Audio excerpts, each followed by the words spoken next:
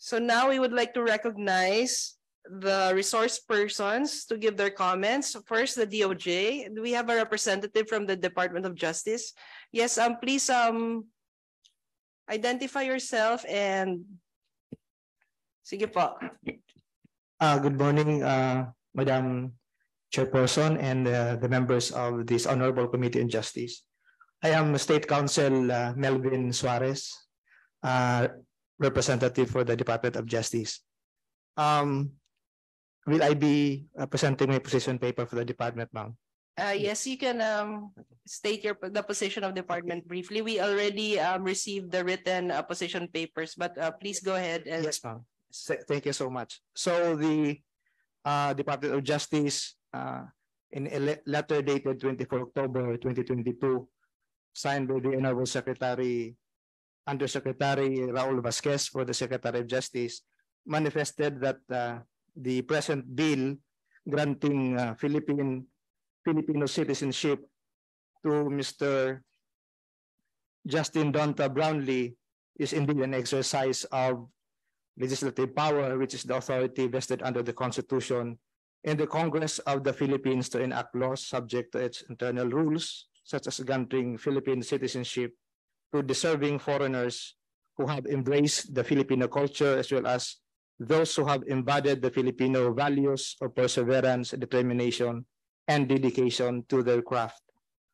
It appearing, Madam Chairperson, that Mr. Brownlee has no derogatory record on file with the National Prosecution Service of the Department of Justice, we submit that it is within the power of Congress to enact the subject bill into law that will bestow on Mr. Brownlee Philippine citizenship. As recognized in our jurisdiction, one of the ways to become a Philippine citizen by naturalization is through legislative naturalization, which is in the form of law enacted by Congress bestowing Philippine citizenship to an alien. Thank you, Madam Chairperson. Thank you. Now from the DFA, do we have a representative from the DFA? Please identify yourself. Good morning, po, members of the honorable members of the committee, fellow colleagues in government, Mr. Brownlee. As for the I'm Assistant Director of 19 Pangmi, the Office of Consular Affairs, Passport Division, representing the DFA.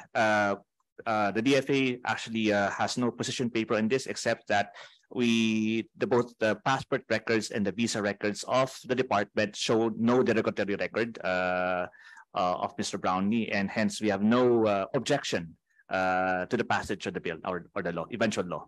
Thank you. Thank you. Before we proceed, I'd like to acknowledge the presence of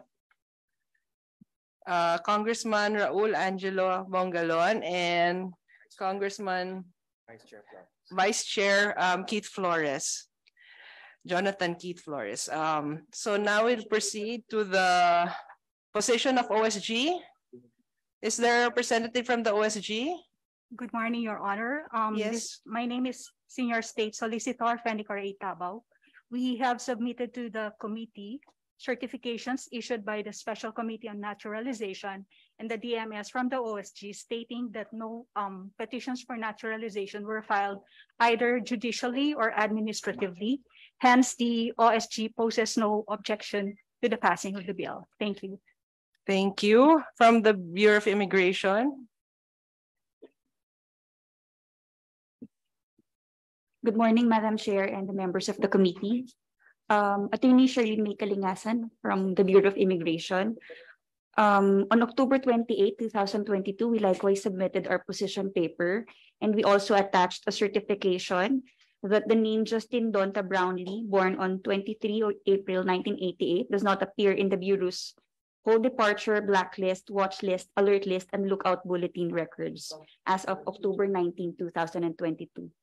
Thus, we interpose no objection to the granting of Philippine citizenship of Mr. Justin Donta Brownlee. That is all, Your Honor. Thank you. And lastly, from the NBI. Good morning, Madam Chair. I'm Head Agent Ludovico Tilara, Chief of NBI Counterintelligence Division. The NBA already submitted a position paper to the secretariat, and considering that Mr. Justin Donta Brownlee has no derogatory record with our files, and he already secured NBI clearance. The NBI interposed no objection to the petition for naturalization, but the NBI in the position paper recommends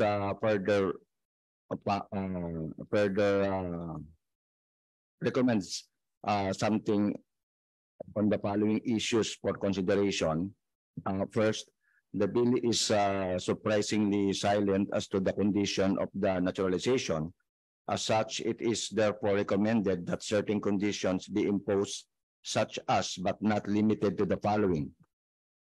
Letter A, revocation of the privilege of naturalization in case of any of them commit crimes involving moral turpitude, observe immoral indecent conduct, close in parentheses, polygamy, or adhere to the ideologies which support violence, force, or threats as a means to achieve its agenda. Second, they must continue to be a person of good moral character and adhere to the laws of the land and our Constitution.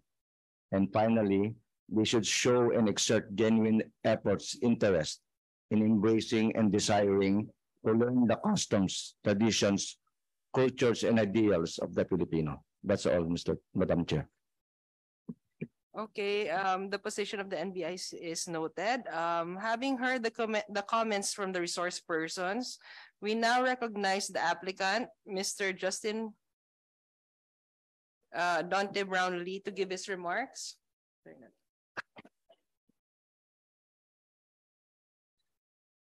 Hey, good morning, everyone. Thank you for being here. Just want to become a citizen, help out, the national team. I've had a lot of love from the fans and the people here. It just seems like it would be great, to be a part of the country, and just keep helping out as much as I can with the national team. And, hopefully I can just be an inspiration to people and kids, and, help to better basketball here, and to do whatever I can to just be better and a good citizen here.